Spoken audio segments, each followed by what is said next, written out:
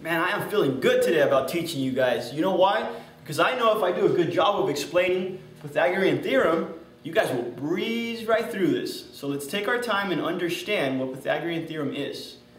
Whenever we're talking about a right triangle, how do I know it's a right triangle? Because there's a right angle in there, which is 90 degrees. I know that there are going to be two short legs. We're going to call them leg A and leg B. And we're always going to have something called the hypotenuse. The hypotenuse is always going to be directly across from our 90-degree angle. And that's always going to be our longest side. So we have our two shorter sides, which are A and B. And then we're going to have our C, which is our hypotenuse. Always remember, C, opposite of the 90-degree angle. It doesn't matter whether you put A here and B here. You can put B there and A here. Just remember, A and B are always your shortest legs. Okay, so what is the whole point of Pythagorean Theorem?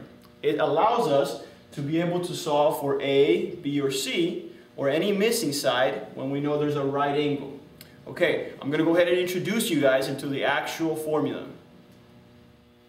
Now that we understand Pythagorean Theorem, we got to remember our formula.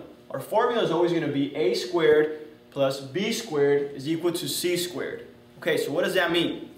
That means if we square one of our legs and we add it to our other leg squared, it's always going to equal our hypotenuse squared. Remember, the hypotenuse is always opposite of our 90-degree angle, and we can only use Pythagorean Theorem when we have a right triangle. Okay, so let's actually put this into use now. Let's go ahead and say that our A is going to equal 3 inches and our B is going to equal 4 inches. And we do not know what our C is. So let's go ahead and solve for C. Okay, use your formula and substitute values in. So let's start with our A. We know that A is 3, so therefore we're going to square 3. Now remember, we're talking about inches, so at the end of our answer we got to remember to put our answer in inches. So we go ahead and say 3 squared plus B squared, which is 4 inches. So 4 squared, and all that equals C squared. Okay, let's go ahead and do our squares now. 3 squared is 3 times 3, which should equal 9. 4 squared should give us 16, and we still don't know what C squared is. Go ahead and do 9 plus 16, and that should give you 25. Still equals C squared. Now this is where we're learning a new concept. We got to go back and remember that in solving for equation or variables, we actually try to isolate our variable. We got to get C by itself. So the only thing with C right now is that squared. How do we get rid of it? We do the opposite, and the opposite of squaring something is taking the square root.